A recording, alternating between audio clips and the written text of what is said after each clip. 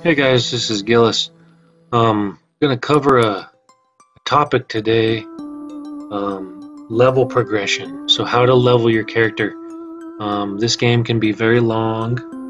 A lot of people starting out are gonna struggle to know how to raise their player's level up to become more powerful. So let's go ahead and just start a new game. We'll start at level 1.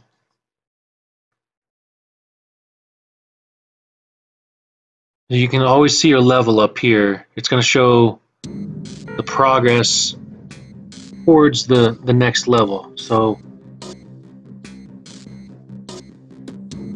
I'll turn the music off too so we can hear a little better.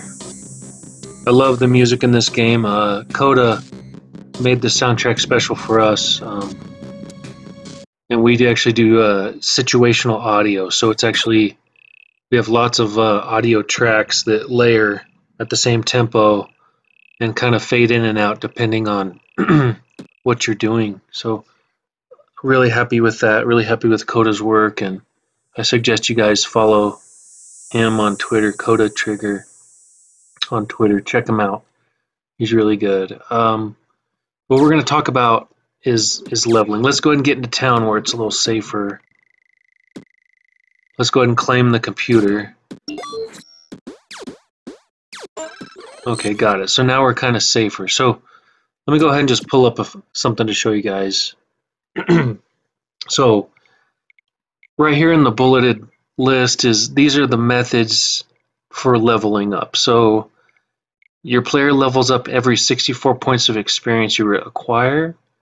Each time you level, 2 is added to your maximum hit points over here. So when we level up to level 2, our maximum hit point is going to go to 122. There's no maximum level. This is only a theoretical max. So this game is enormous. So you could theoretically play it, for months and months and months, be my guess, to get to level 7,000 to defeat some of the harder bosses. But I have a feeling most people would max out around between 2 to 400 would be the maximum level. So that's going to give you substantially more hit points, but it is kind of a slow grind to get there. So these are the things that raise your experience. Each of these things in the list raises you towards that 64-point threshold. So when you are, level 0 to 10, and you clear a level of Midlith, meaning you've beaten all the kind of medium-sized bosses in the level, you're going to get 64 points. So you'll level immediately. As you get up to level 64, you're going to start. You'll eventually get to a point where you only get 1 experience point for doing that, so it becomes harder. If you slay a mid-boss, which we've talked about in previous video series, you get 8 for those every time. So as you get better equipment, as you reach the higher levels, you're probably going to spend a lot more time slaying mid-boss, trying to get, chocolate cakes. Chocolate cakes will they give you 120 experience.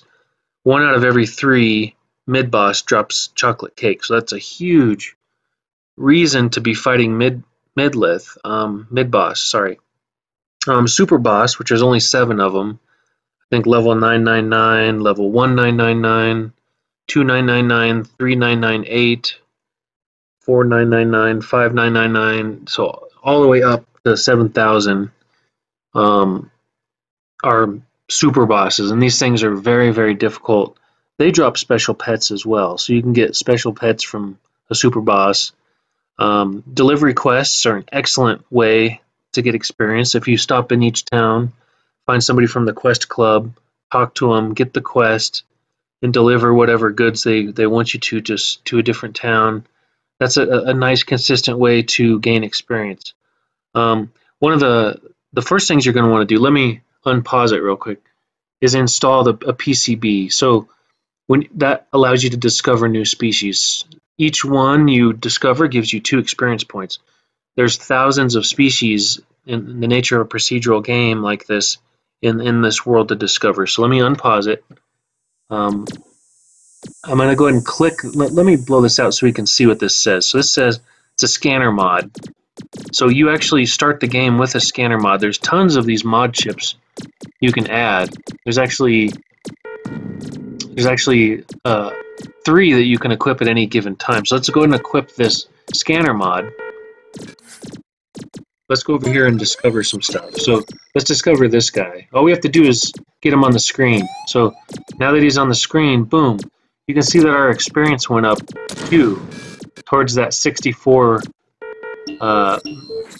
threshold to level, right? So even if you were just walking around from level to level, it's possible for you guys to progress in strength and level up your character just by exploring. So there's a lot of people that want to play, I forget what you call it, but you want to play without weapons or whatever. You can do that, and you can just do it by discovering new species.